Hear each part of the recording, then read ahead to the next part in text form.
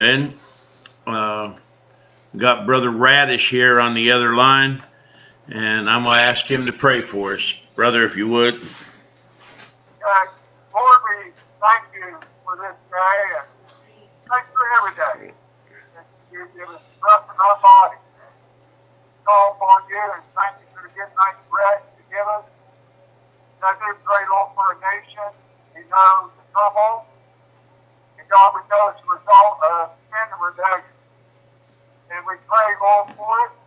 Thank for your mighty work. Pray for the night service with the Bible study.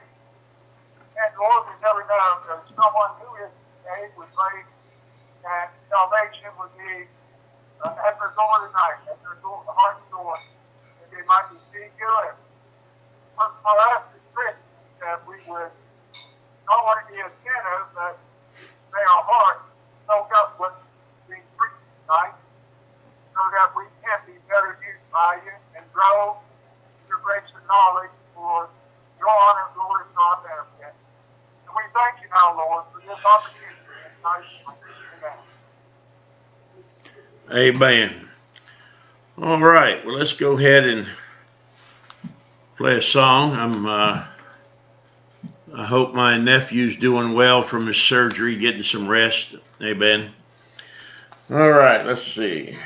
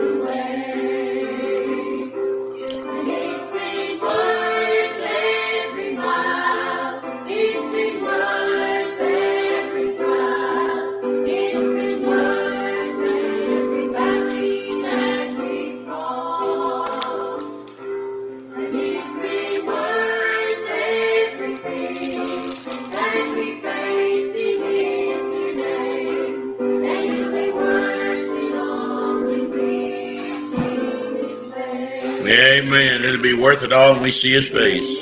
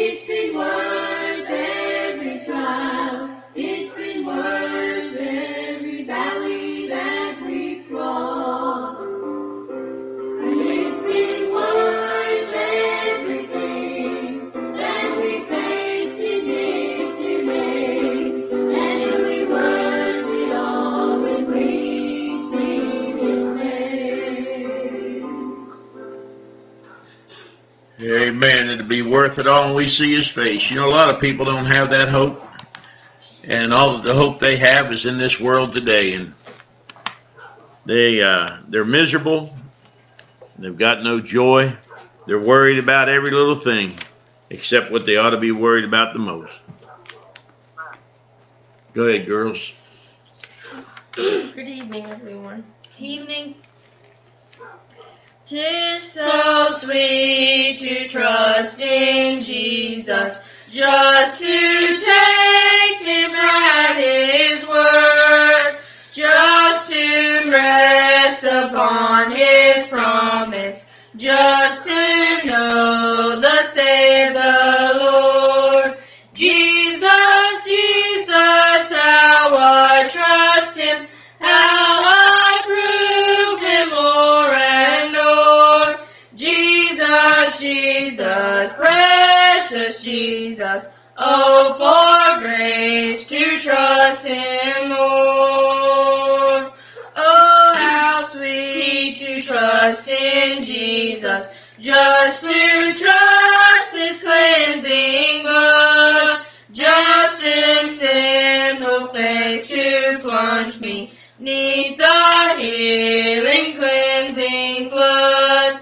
Jesus, Jesus, how I trust him, how I prove him more and more. Jesus, Jesus, precious Jesus, oh, for grace to trust him more. Yes, it's sweet to trust in Jesus, just from sin and self to cease, just from Jesus simply taking life and rest and joy and peace. Jesus, Jesus, how I trust him, how I prove him more and more. Jesus, Jesus, precious Jesus, oh, for grace to trust him more. I'm so glad I learned to trust thee, precious Jesus, Savior, friend, and I know that thou art with me, will be with me to the end. Jesus, Jesus, how I trust him, how I prove him more and more. Jesus, Jesus, precious Jesus, oh, for grace to trust him more. Amen. All right, if you got your Bible, turn to John in chapter 3, the Gospel of John, chapter 3. I want to catch one verse there. You know, I'm listening to all this stuff from the left and from the right and everything that's supposedly going on and what people are going to do, what they think President Trump's going to do before the 20th and all that. And, you know, I really see that the way the left is going, it just might come one day to arms, because they want to shut up every conservative, every Christian, every Bible-believing preacher. And they're not going to stop. Already Forbes magazine told companies that they better not hire anybody that worked in the Trump administration or anything to do with him. I look at this and I say, well, Lord, you're in control. And I said, I've got a hope. I've got a hope.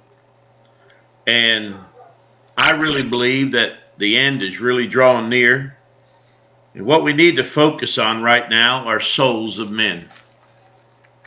We need to reach people for the Lord Jesus Christ before it's too late. You know, there's people out here, and some of my relatives, that they say they believe in God, but there's no fruit in their life. They don't attend church. I've heard people say, well, you don't have to go to church to be saved. No, but if you are saved, you're going to want to be in church. And they worry about everything under the sun except the sun. Amen. In John chapter 3 and verse 36, the last verse of that chapter, he that believeth on the Son hath everlasting life. And he that believeth not the Son shall not see life, but the wrath of God abideth on him. Amen. He that believeth. Now, what does it mean to believe? And oh, by the way, I wanted to mention this tonight. You know, if all these liberals hate the conservatives so much, why don't the truckers and the farmers quit shipping their food and produce to these liberal cities? Because they're not the sorry ones that do the work. It's the Bible-believing Christians, the conservatives that go out there and work hard all day, not these people sitting here waiting on a government paycheck. Amen? So, anyway, I just had to get that off my chest. Amen? Again, he that believeth on the Son hath everlasting life, and he that believeth not the Son shall not see life, but the wrath of God abideth on him. You know, there's people that believe in total annihilation, and there's people that believe in universalism. Universalism, they think that God's going to bring it all back around, even for those that didn't believe on the Son, and everything's going to be wonderful. Not the case. Those that believe in total annihilation is that, you know, you're just going to be consumed and it'll be all over.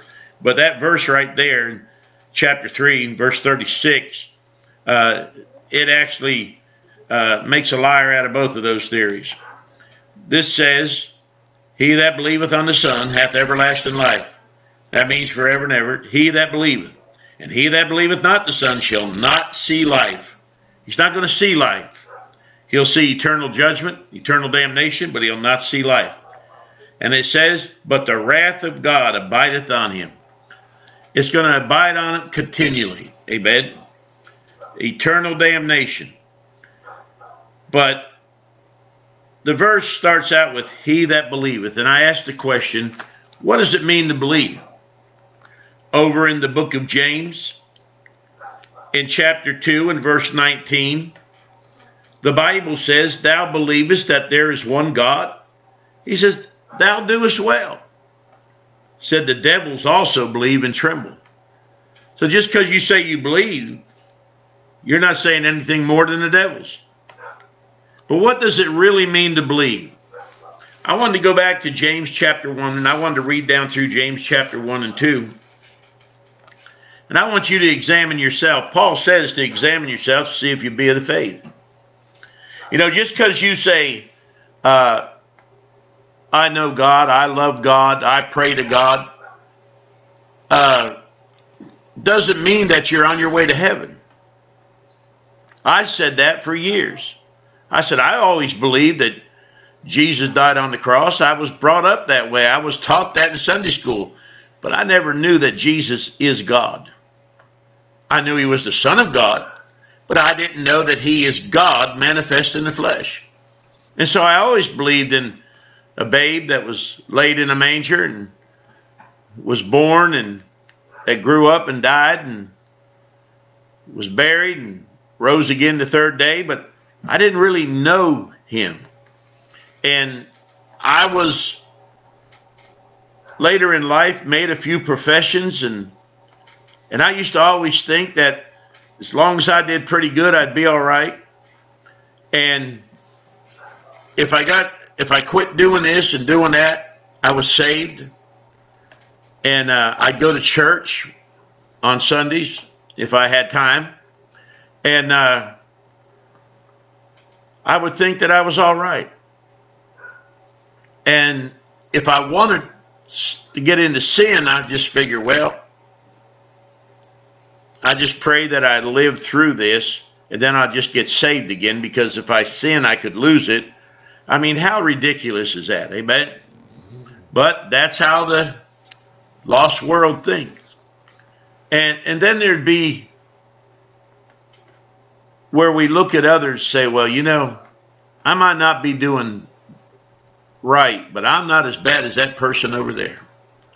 The Bible says they that compare themselves among themselves are not wise. But I want to start in James chapter 1 and verse 1. It says, James, a servant of God and of the Lord Jesus Christ. And he says to the 12 tribes which are scattered abroad, greeting. Now Paul says that all scripture is profitable for doctrine, for reproof, for correction, for instruction in righteousness, that the man of God may be perfect and thoroughly furnished unto all good works. Now, he says to the 12 tribes scattered abroad, I believe that the book of Hebrews that Paul wrote and the book of James here are going to be tribulation books that the Lord uses to try to reach his people. You can believe whatever you want. That's what I believe. But it's still talking to you today. And this is what he says, my brethren, count it all joy when you fall into divers temptations, knowing this, that the trying of your faith worketh patience. But let patience have her perfect work, that you may be perfect and entire, wanting nothing. If any of you lack wisdom, let him ask of God, that giveth to all men liberally, and upbraideth not, and it shall be given him. What do you mean upbraideth not? He's not going to charge you for asking. Amen. He wants you to ask. He wants to give you wisdom. He says, but let him ask in faith, nothing wavering, for he that wavereth is like a wave of the sea, driven with the wind and tossed. For let not that man think that he shall receive anything of the Lord. A double-minded man is unstable in all his ways. Let the brother of low degree rejoice in that he is exalted, but the rich that he is made low, because as the flower of the grass he shall pass away. You know, I'm 68 years old, and it seems like I was 16 yesterday. And you know, tomorrow if I live, I might make 76, who knows? Or I might not make it at all. But time just flies by. What did he say? He says, we're like the flower of the grass. He shall pass away. He says, for what is our life? It's even as a vapor that appears for a little time and vanishes away. Now he says, but the rich that he is made low, because as the flower of the grass he shall pass away. For the sun is no sooner risen with a burning heat, but it withereth the grass, and the flower thereof falleth, and the grace of the fashion of it perisheth. So also shall the rich man fade away in his ways. Blessed is the man that endureth temptation, for when he is tried, he shall receive the crown of life, which the Lord hath promised to them that love him. Let no man say when he is tempted, I am tempted of God, for God cannot be tempted with evil, neither tempteth he any man. But every man is tempted when he is drawn away of his own lust and enticed. Who's the enticer? Huh? Who's the enticer? See, we've all got this lust in us. There's no temptation taken you, but such is common to man. He says, then when lust hath conceived, it bringeth forth sin. And sin, when it is finished, bringeth forth death. Do not err, my beloved brethren. Every good gift and every perfect gift is from above, and cometh down from the Father of lights, with whom is no variableness, neither shadow of turning. Of his own will begat he us with the word of truth, that we should be a kind of first fruits of his creatures. Wherefore, my beloved brethren, let every man be swift to hear, slow to speak, slow to wrath. For the wrath of man worketh not the righteousness of God. And he tells us he says, wherefore lay apart all filthiness and superfluity of naughtiness, and receive with meekness the engrafted word, which is able to save your souls. Well, what is the engrafted word? Well, John 1 says, in the beginning was the Word, and the Word was with God, and the Word was God. And then in John 1:14, he says, and the Word was made flesh and dwelt among us. We beheld his glory as the only begotten of the Father, full of grace and truth. Well, what was made flesh? The Word. Well, what's he say here? He says, receive with meekness the engrafted word. What's it mean to be engrafted?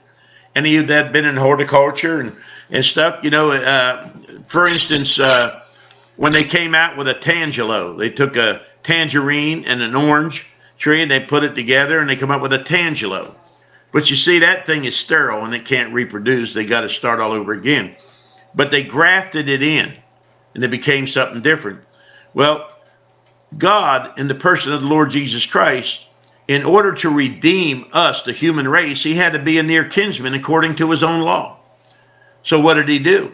He was grafted into the human race. Amen. And then he grafts us in to the godly race. So he's the engrafted word. That's why the Bible says in Luke chapter 1, that holy thing that shall be born of thee shall be called the Son of God.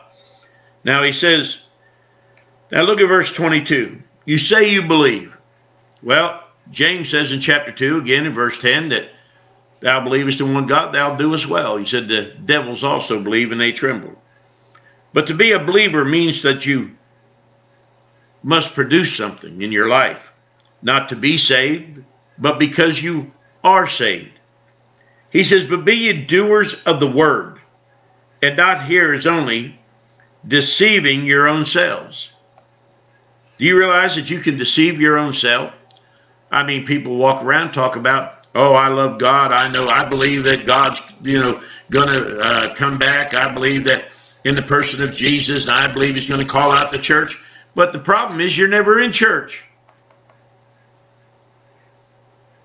Amen. But he said, be ye doers of the word, and not hearers only, deceiving your own selves. For if any man be a hearer of the word and not a doer, he is like unto a man beholding his natural face in a glass. For he beholdeth himself, and goeth his way, and straightway forgetteth what manner of man he was. But whoso looketh into the perfect law of liberty, and continueth therein, he being not a forgetful hearer, but a doer of the word, this man shall be blessed in his deed. If any man among you seem to be religious, and bridleth not his tongue, I mean, can't stop his cussing. He can't stop whatever it is that comes out of his mouth that's not edifying. But he says that bridleth not his tongue, but deceiveth his own heart.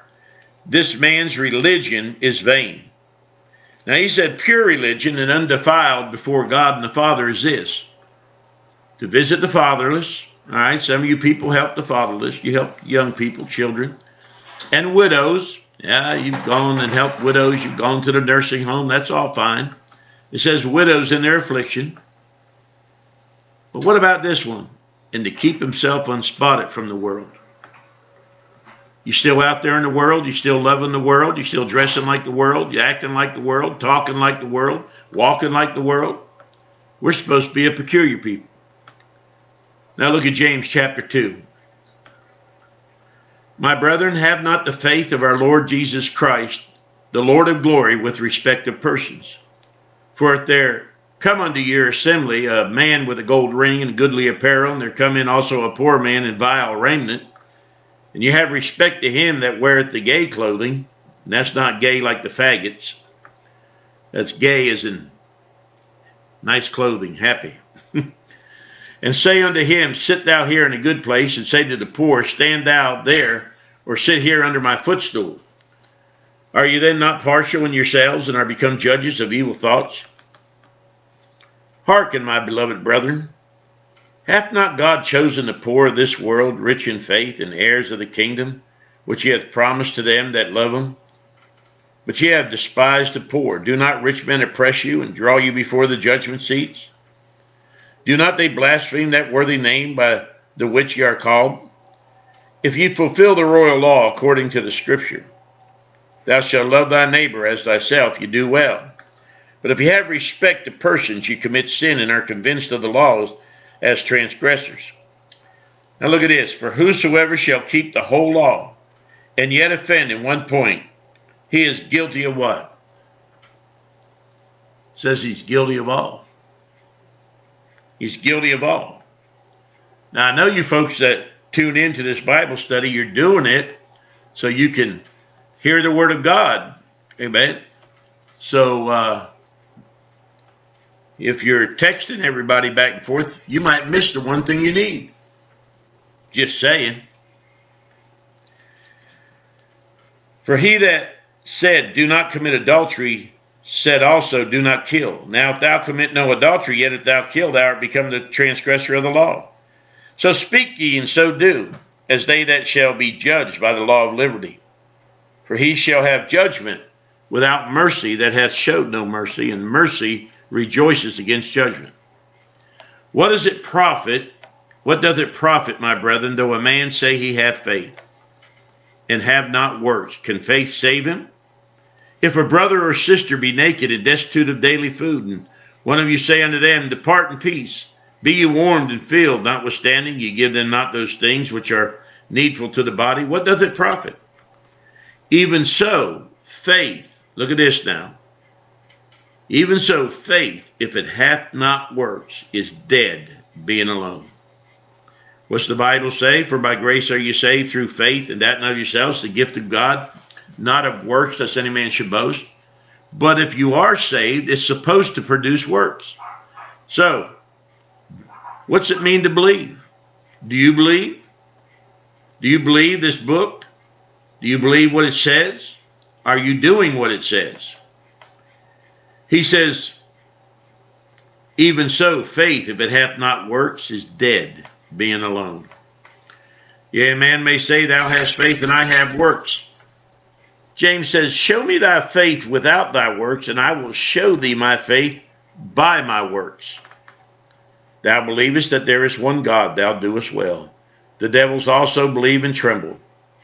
But wilt thou know, O vain man, that faith without works is dead? Now, I didn't say that. James said it.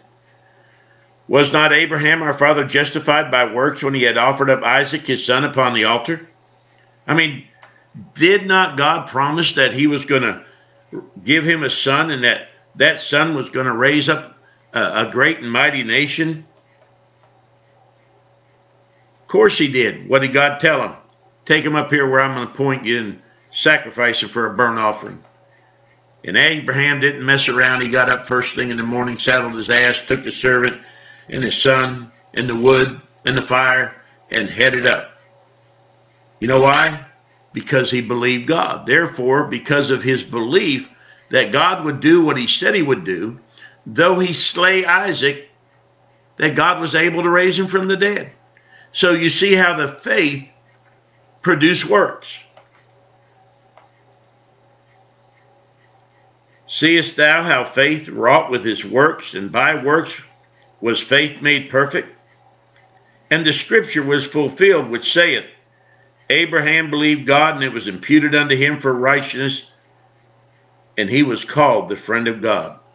Could you imagine having that testimony, being called the friend of God? You see then how that by works a man is justified, and not by faith only? Likewise also, was not Rahab the harlot justified by works, when she had received the messengers and had sent them out another way? For as the body without the spirit is dead, so faith without works is dead also. So you say you believe. How much do you believe? Has it produced works in your life for the cause of Christ to further in the kingdom of God? If the church was dependent on you, would there be a church as far as growing? I mean, the church as a body is made up of members. And Paul says that we all have our parts that provide for the needs of the church, that the church can function. Are you doing your part? Does your faith have works?